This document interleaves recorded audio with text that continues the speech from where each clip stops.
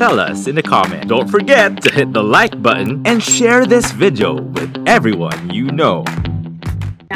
So, today, we'll be learning about some quintessential life skills in this time and generation. Now, more than ever, with everything shifting to online platforms, much more people have been posting on social media, building their online personas and worrying about being presentable for Zoom calls. Grabe, even with prepping for work from home shows that everyone is really now connecting online.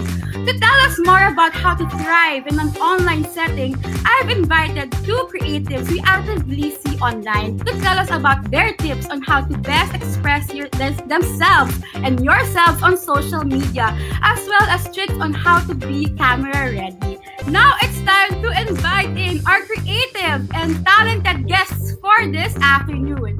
Let me welcome our first guest.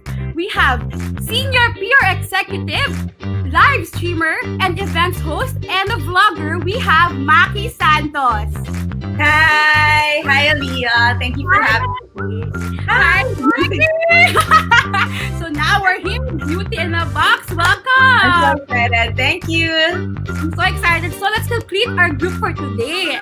We also have a VJ at Mix Philippines, TV events and podcast host, and also a vlogger. We have Samm Alvero.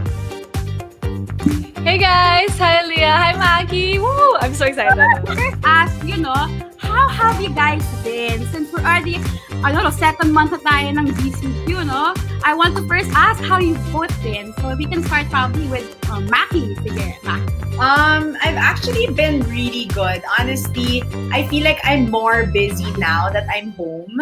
But in a sense, it's not so stressful since I'm doing everything just in the corners of my house, right? And yeah, as mentioned earlier in your introduction, I'm also a PR executive. So I have a day job and then at night, I do live streams. So it gets busy, but in general, I'm happy. It's been fun so far.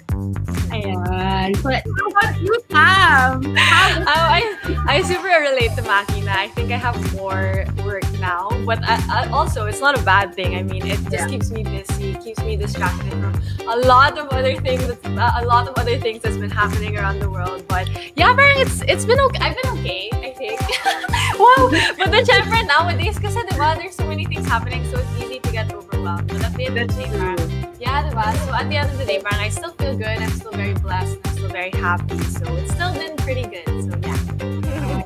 As long as we're at the end of the day na okay lang tayo, no? Parang push lang, laban lang tayo. Yes. What has your journey as a creative and online personality been like? Parang what was your background? How did you start with, hosting? It started in high school, I think. Like, I feel like all my high school mates would know. Sam is also in high school. I was gonna say, yeah, Maki's super Yeah, high it school, started in high school. Like, it was just like a hobby because I like talking, performing, things like that. And parang, I guess the teachers just noticed it as well as my schoolmates. They're like, oh, you're good at hosting. You can keep doing this. So it just started there. So I hosted almost every show that we had in Assumption.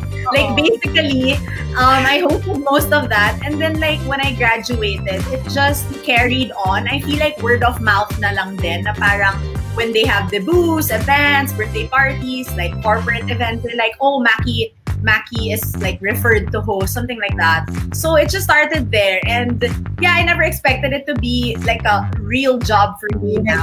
For me naman, parang I didn't have any background in high school or college for hosting. As in, I was super chill lang kasi. Like, I didn't really care na parang I would just do whatever. I'd just go to school, stuff like that. But then I think the moment that I auditioned for Mix, that was the moment that I was like, I can be a host pala. Like, when I actually was going through the Mix DJ search already, that's when I started to realize that hosting was something that I could do. Because before that, I had no experience in hosting. I was just really talkative, really loud, but I never really thought that I could be a host. But then after the Mix DJ search, parang I got more confident and I got to see that side of me naman na I was like, hey, this is really something that I can do. So it was more of that. I didn't really have a lot of experience, but then I kind of just pushed myself there and I just figured it out as I went. So yeah, that's where I actually started.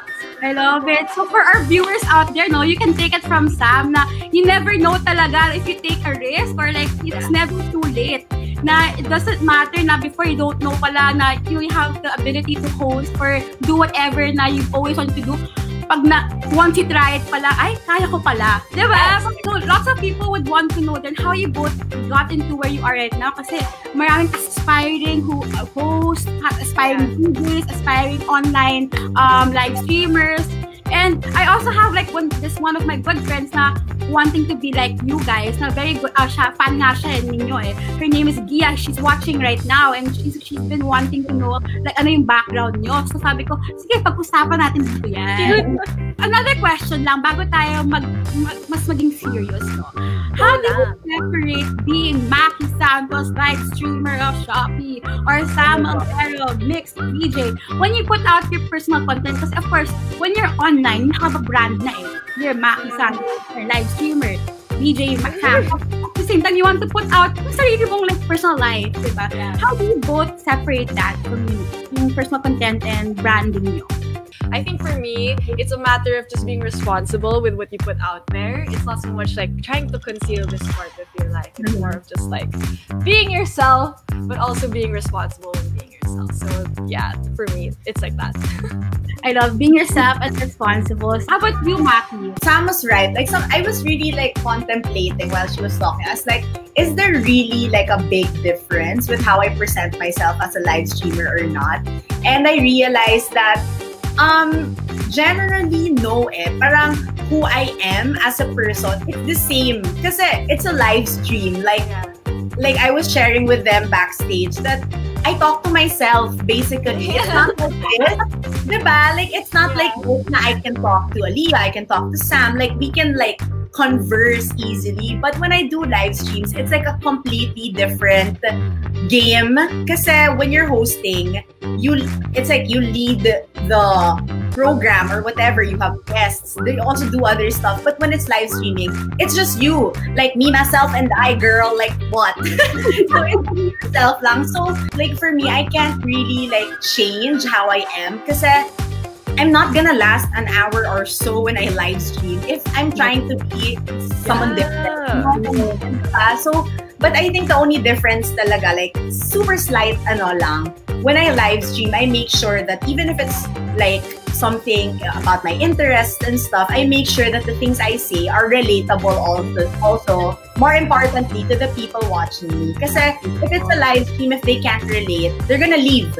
They're not gonna keep watching you, diba? So I make sure that I'm myself, but also at the same time, I make sure that I cater to my market as well. So, and it's different for different platforms. The Shopee viewers are different from Instagram, from YouTube. Yeah. So, like, I think the difference lang, I myself pa rin, pero in each kind of platform, the way I communicate changes. But yung ako pa rin yun. Does that matter? Like, you get that? Yeah, I get you. Yeah.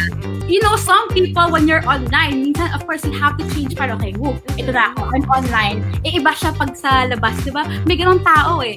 So, that's why we want to know that some people separate their branding into their personal life, which is sometimes, kasi they have to. So that's why I want to ask you both about that, like your take on it. So I'm still thankful you shared that with us today. So let's talk about what type of content do you usually put out? So how close it to the real you? So okay, so let's start with DJ Samm. Okay. Well, it was through Mix that I realized that I don't know how to be anyone else but myself. As in, I really don't know how. It's just me putting myself out there and just bahala na kind of like attitude when it comes to like who I am. Like if people like me, then that's great. If people don't like me, that's also okay. So it's like kind of Mix became that instrument for me to kind of find myself and see how people are able to relate to me. But surprisingly, people are like, at first kasi I thought people weren't gonna get me because I have a really background that people can, you know, often take as super maarte. Kasi for example, like assumption, then I graduated from Ateneo pa. So it's like a whole like, grabe talaga. I'm just yeah. Ano yan, ano sa, pag crowd, ganun, may ganun kasi diba? Yeah, exactly.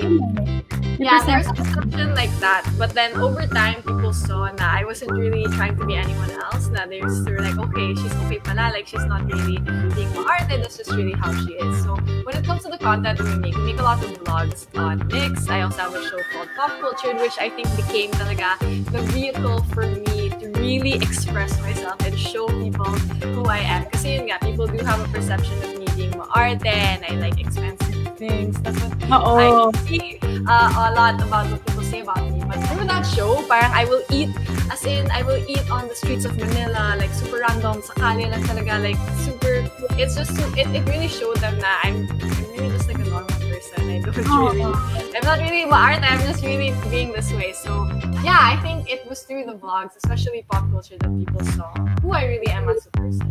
So yeah. Ang maganda yung impact mo sa talaga sa mixing pop culture episodes mo. I love when you to bring out the real you talaga, na wala kang filter. You're just being you. Hindi pa ako maarte, I can eat street food, kumakain pa ako ng kwek-kwek. Challenge that. At least napakita mo na yun. So, bye! So, how about you, Maki? So, what type of content do you usually put out and how close is it to the real? Before I started doing Shopee Live, if you check my social media, it's really travel. Kasi, like, apart from the fact that I like traveling, I'm a tourism major also. So, I graduated studying tourism. So, talagang interest ko yung travel. So, in that sense, it's not far from the real me because I travel a lot. Like, there are times parang before the pandemic, every weekend, I'm somewhere else, climbing a mountain or in a beach. So, it's very me talaga. And then, now that there's a pandemic and it's, we can't really go out, my content really has shifted. As in, I would say na it's not that iba na siya or like I changed personally. Because no naman, it's just that my interests evolved na rin. Like, now I talk more about food. Like, in my Shopee live streams every Friday, I do mukbangs. So yeah, like I was sharing with you guys last night that I ate like 7 bowls of rice and like burgers, and then I reviewed the food. So parang it really shifted from travel because I made sure that syempre the content that you put out is relevant then. So now parang those are the usual content that I put out, like more on food, more on things that you can do at home. Like you can see all the plants here. Ang dami ko pang other plants in my room, but also about learning how to be like a plant halamam or something, or like even diba, being a fur rent.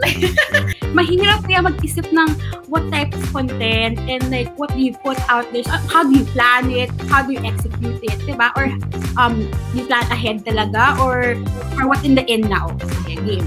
For me, when I create content, example for my live streams, as mentioned earlier, yun nga, like I try to have like a theme per day para people look out for something. Parang they're like, oh my god, it's Monday again, I'm gonna watch Murpok Mondays, or oh, it's Friday again, it's Friday mukbang day, stuff like that. And then also in between, I make sure na the topics I talk about are also things that are personal to me but are still relatable to other people. So how I do it is, as in very OC ako, as in meron akong calendar. So I make like a calendar for the whole year, and then ayan, like I plot my topics there to make sure na parang for the whole month it's coherent. So very OC ako when I work, parang talagang even for something creative like this, you can really see na yung work ethic ko in my real job, it still translates na, okay, there's a chart, there's a parang plan. Like, it's very organized for me. And also,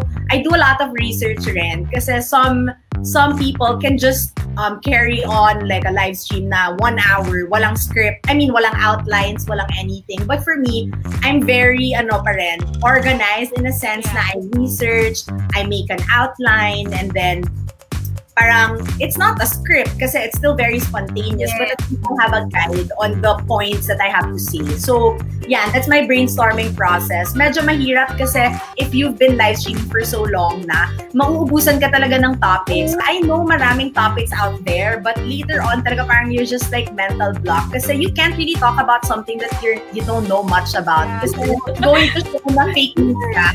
Yeah. Fake news talaga. Oo. Actually, kasi in this episode, we can see the variety here. Kasi si Maki, she works solo. She works alone. Or guys, and tapos si Samm here, she of course may team as she mentioned, na someone helps her out. So, for our viewers out here na wondering like how they put out their content, you can do it like with someone who can help you, and you can also do responsibly voice out your opinions and advice to people. So, what you consider before posting any content or speaking out. Stay tuned for the next episode. Only here on Z81 Radio, Manila.